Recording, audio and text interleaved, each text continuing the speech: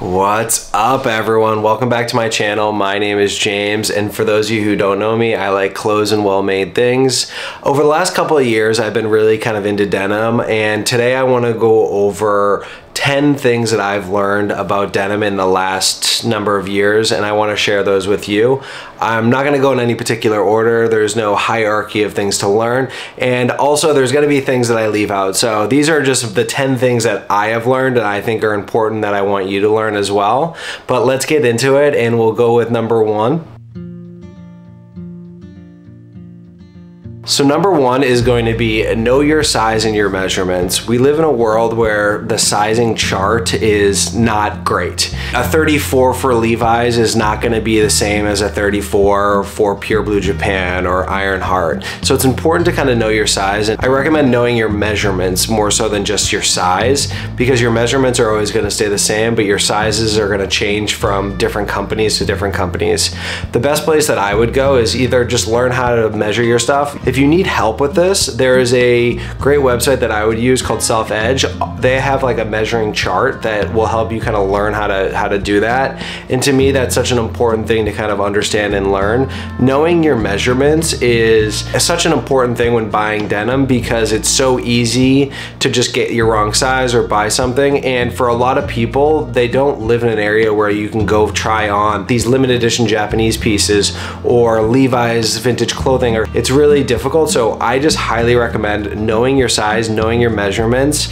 Measuring twice and then buying once is probably the best example and the best thing that I've learned, because I have bought so many pairs of jeans that don't fit me.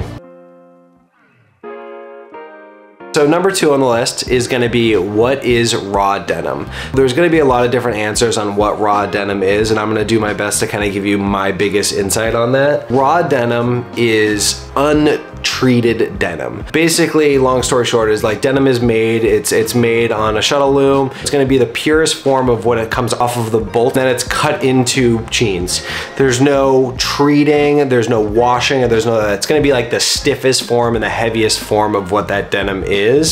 Raw denim is untouched denim that is going to be just the purest form of what it is, and there's not going to be any really changing to that. That's going to be where you see these people that are getting these really high contrast fades, or they're wearing the denim that's like the heaviest weight and it's like super crunchy.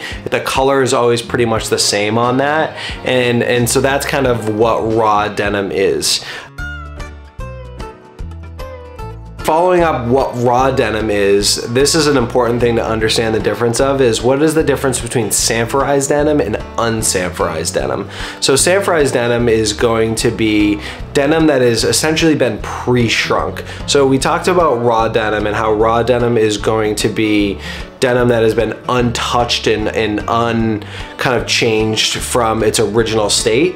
Sanforized denim is put through a process that doesn't make the denim any different than it is from a raw standpoint, but it is essentially like pre-shrunk. This is something that's important if you're trying to buy the jeans that fit your size and you're not worrying about shrinking, or you don't want to do like a shrink to fit process.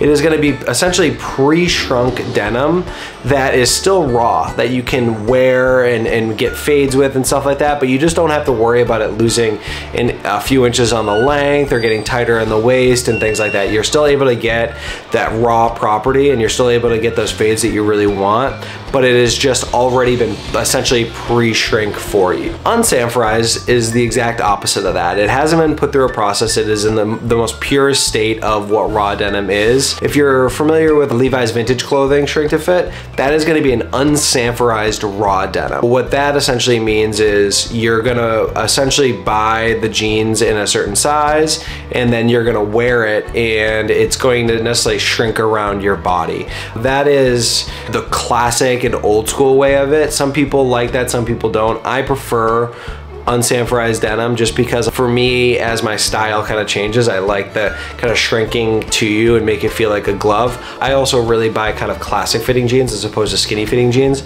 so an extra shrinking isn't going to be that bad for me. Those are the differences between a raw Sanforized denim and a raw unsanforized denim. wash your jeans. A lot of people have this kind of idea where you will wear your jeans until they're nasty, gross for like 4 years, never wash them, and then you're going to get these amazing fades. And yes, that is true, but you're also really hurting the denim. So as you're wearing denim and you're wearing raw denim, if you don't wash it, it's gonna get like particles and dirt and sand from just normal wear and tear that is gonna work against the denim, and it's gonna cause it to age prematurely or wear out prematurely. And that's why you're gonna have, like, on the back of the knees, you're gonna see in certain areas where it's starting to rip. Depending on what you're doing, I don't work in an area where I'm dirty a lot. So I'm about going to about 100 wears. My first wash will be coming in the next couple weeks, and they're fine, but I wear them to go grab dinner. I wear them out to go thrifting. I wear them around the house. Like, I'm not working in them, so I don't have to wash them as normal as somebody that's working in construction or as a landscaper or something like that. So washing your jeans is gonna make them last longer. The fades are still gonna come out really awesome. You don't need to go 2 or 3 years not washing them to get great fades, but wash your jeans, definitely something that you should be doing. What is salvage denim? So a lot of people are not familiar with what salvage is. Salvage is essentially self-edge. So these shuttle looms are gonna have a self-edging machine that is gonna show like a red line or a pink line or a blue line. That right there is essentially where the denim bolts are finished on the edges, and that is gonna be like the edge of the seam. So over time, people would use those edges on the side of your pants, and that's where you got this term salvage denim. You'll see, like, in brands like Sugarcane or Pure Blue Japan, almost all of their jeans are gonna be salvage denim. And then you're gonna see in like Capital, My Century denim, those are gonna be unsalvage. There is a really big debate, or there's a lot of like contention on like real jeans or salvage jeans and not real jeans or not salvage jeans. That's completely up to you, but salvage denim is when the denim itself is self-finished or self-edge. It's gonna be done in traditionally older looms. There are newer looms that do it now just because they're trying to piggyback off of the salvage denim craze, but that is what salvage denim is, and it's a beautiful thing. Different brands are gonna focus on different things. Essentially, all denim is gonna be kind of inspired by Levi's, Lee, and Wrangler. Lee and Levi's are probably #1 and #2 of that. There are gonna be jean companies that are trying to make exact copies of like Levi's or Lee. A good example is Sugarcane. Sugarcane is essentially trying to use inspiration to get exactly from like the jeans from 1947 or the Levi's jeans from 1955. Those jean companies are going to be focusing on just one-to-one representations of those jeans. And then you have other companies that are focusing on, they're still making jeans, but they're focusing on like fun with denim. So Oni is a brand that they're pretty difficult to get. You can get them in blue and green New York, and they're gonna focus on like fun denim. So they do this denim, I forget the exact name of it. I think it's called like the secret denim or something like that. I don't remember the exact name. They're gonna focus on fading and like having the denim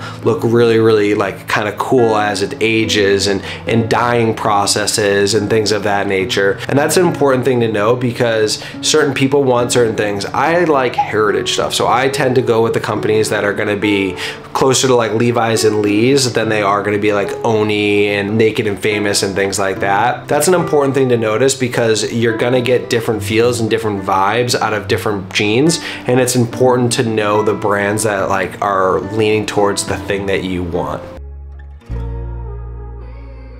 This is more than just one thing, but the different types of fades. There are many different types of fades and different type of fade characteristics. I'm not gonna get into all of them, but I'm gonna get into a few that I just think are important to know. And the fades that you're gonna wanna look for are gonna be whiskers. So whiskers are essentially like on the front of the denim, they look like whiskers around your crotch. They're gonna like fade out and kind of give you that like a whisker looking thing. And then you're gonna have honeycombs. Those are gonna be probably the two most well-known thing. Honeycombs are behind the knees from like bending down and walking, and they kind of give a honeycomb pattern. There are a few other versions that are kind of important to know. And within salvage denim, there's this term called railroading. That's where, or railroads, I believe. So that's gonna be when on the side of the jeans, the fading around the salvage on the outside, you're gonna start seeing lines down that. It's a really cool view. That's personally my favorite type of fade because I just think it goes down the whole leg. And then around your chain stitch, I'll get into what a chain stitch is in a few minutes, but a lot of the denim that you buy is going to use a cotton thread, and as you wear it and wash it, cotton is going to tighten up and is going to shrink. So it's going to pull the denim and give it a kind of a unique characteristics. So around your ankle, you're going to see really roping around the chain stitch, which is super, super cool. But those are the few types of fades that I think you should know and I think are important to kind of understand, and they're just really beautiful, and that's really what you're focusing on if you're buying raw denim. Like I was just talking about, chain stitching is a big part of denim, and you know, not a lot of people can do chain stitch, so it's definitely worth doing if you're buying a pair of jeans and you're gonna have them hemmed. Make sure you know your sizing and everything in your measurements, just like you would, so you can get the proper chain stitch. But essentially, a chain stitch is a thing that goes around the ankle, and it is going to be a certain type of stitch. I mean, that's really what it is. A chain stitch is a certain type of stitch. There are vintage kind of sewing machines that will do it. Left Field is where I bought my most recent pairs of pants. Those are gonna have a chain stitcher there that it's just a certain type of stitch that's gonna go around the ankles that's gonna allow your pants to have really beautiful roping. So highly recommend doing that when you're getting into denim.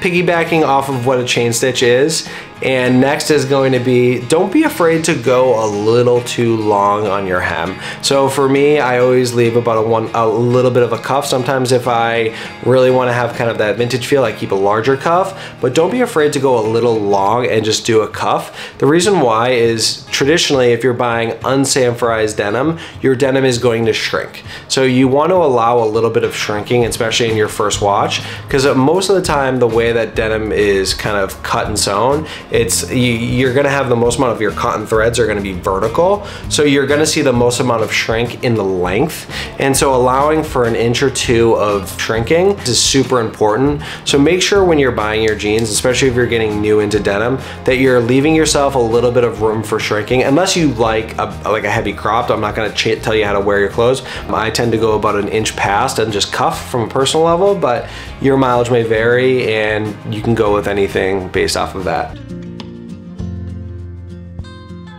So next on the list, we're gonna get into a wash versus a soak. So this is something that I just recently learned. I was on all these threads and they say like 3 washes, 1 soak, or 1 wash, 3 soak, and I was super confused, so I went and did all the research for you guys. Essentially, the difference between a wash and a soak is a wash, you're gonna have some sort of detergent, more like a machine wash. You can do it in a bathtub, but you're essentially rubbing the fabric together to try to get gook out and things of that nature. And then a soak is gonna be more essentially what it sounds like. You're gonna sit in the bathtub, you're gonna let it just sit in the water, you're gonna kind of splash around the water a little bit, but it's not gonna be as abrasive as a wash.